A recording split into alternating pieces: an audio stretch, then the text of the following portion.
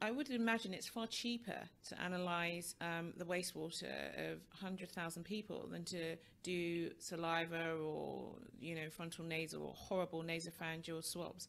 And not everybody would come forward to do that, whereas everybody has to pass their business into the sewage. The queen poops. So I would think it's more cost effective as well to do what you're doing. Yeah, I think it is. So like in Ottawa, the example is 1 million people, 910,000 people connected on the sewer system going to one pipe to the wastewater treatment plant. We test there every day.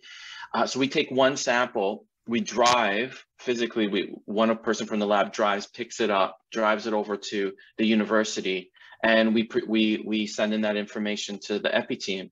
500 to 4,000 clinical tests a day is what we were doing here in the city of Ottawa.